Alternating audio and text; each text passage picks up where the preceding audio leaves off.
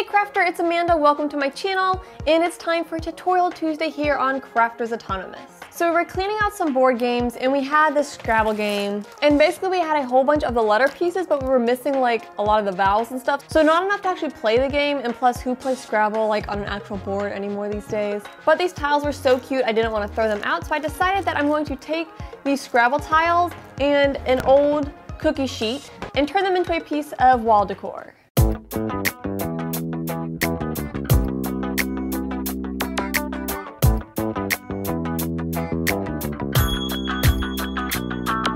So first things first, let's talk materials. I've got an old cookie sheet, Scrabble tiles. I've got some rope. I'm gonna use this as a border and to hang it up with. And you for sure want some magnets. The very first step before you do any of this project is make sure that the magnets actually magnetize to your cookie sheet. If they don't, then the project's not gonna work. So I just have this spool of like magnetic tape. I broke a little piece off and it sticks, so we're good. Once you know your magnets will stick, the first thing you want to do is prep your cookie sheet. For me, that means two big things. One, this cookie sheet is warped here on the end. It like bends in there weird. So before I do anything, I'm gonna get a hammer and just like whack it and see if I can flatten that back out. And then number two is I'm going to paint it. Now it's a little cold. It's like 55 degrees outside right now. And my can of spray paint that I want to use says it has to be at least 55 degrees. So we're like right on the edge there. I'm gonna try the spray paint. If the spray paint doesn't work, I'll get out, a good old fashioned paint and brush and we'll do it that way. But I'm gonna go get my pan ready. What I need to do is hammer out this bend here. So I don't want to actually whack the pan itself with it because this side that I'm whacking is going to be like the side you see. So to do this, I'm going to have a piece of wood on there and then I'll whack the piece of wood, but I'm going to put some other pieces of wood underneath it so I don't ding up the other side into the concrete.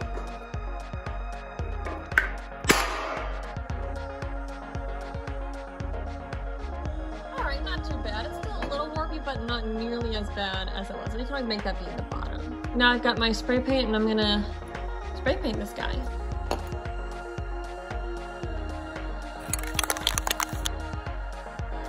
So while I'm shaking up the spray paint, quick pro tip, if you don't have painting clothes, take like an old jacket or a pajama shirt or something and just turn it inside out. Because who cares if you get spray paint on the inside of your clothing? Really windy out here, so try not to spray paint on a day when it's windy. All right, showtime.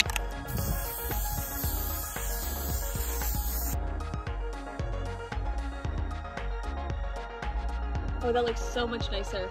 We're gonna let that dry, and while we let that dry, I'm gonna get my letters ready. To prep my letters, I'm using this magnetic tape, and it's got a little piece that peels off the back, and there's a sticker. However, I have found over the years that this sticky part doesn't hold super well, so I'm gonna get my hot glue gun out, and I'm gonna hot glue these onto there so that they hold really securely. I'm gonna put a dot of hot glue onto the back of my letter, and then press the magnet on there firmly. One of the things that I like about this magnetic tape is to break it into pieces, you can just bend it and pull it apart.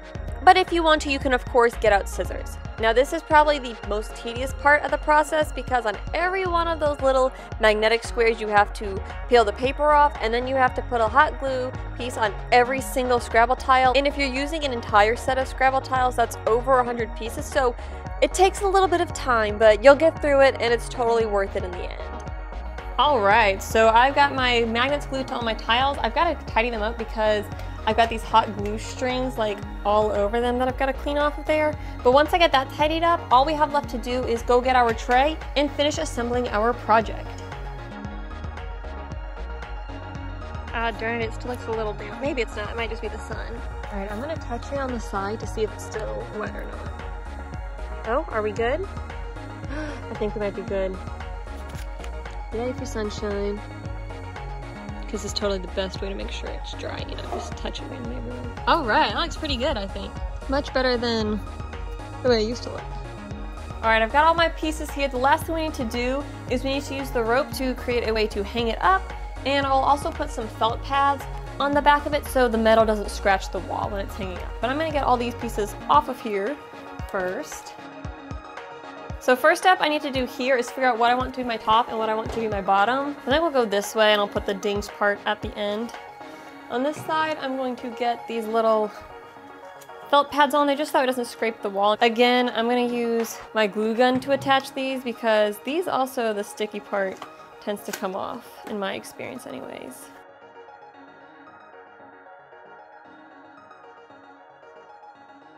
So you go, slightly lift off the table so that way when it's on the wall, it won't scratch the wall. So then to hang it up, I'm going to use this rope here. And the gist of it is I'm gonna come all the way around the edge of the pan and also on the underside here, and then leave a little loop up at the top to be able to hang on like a command hook or something.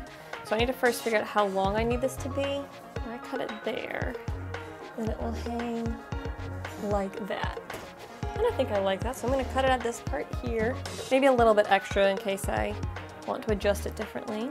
But the trick to getting this to hold it securely is going to be lots and lots of hot glue. I'm just gonna start at the bottom, load up some hot glue on my pan here, and press my rope into place. You're gonna wanna go slow and hold your rope in place so that way it really bonds well. You slowly work all the way around, putting the rope in this kind of corner here.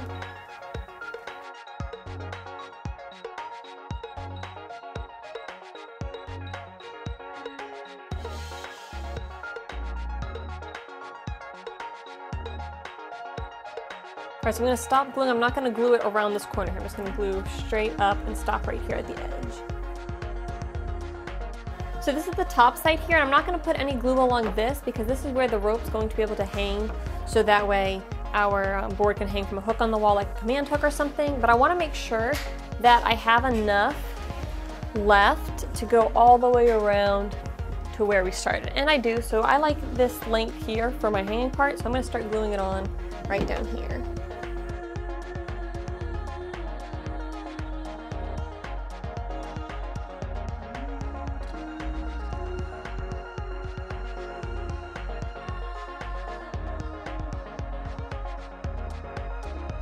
Alright, so now I have a decision. I either have to cut it and let them like nestle together, or if it overlap. I think I'm gonna cut it. I'm gonna go a little further,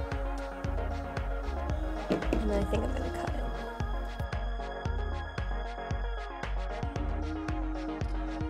And of course, once your glue cools all the way, you can grab all those pesky little tail ends of hot glue and clean those off your tray.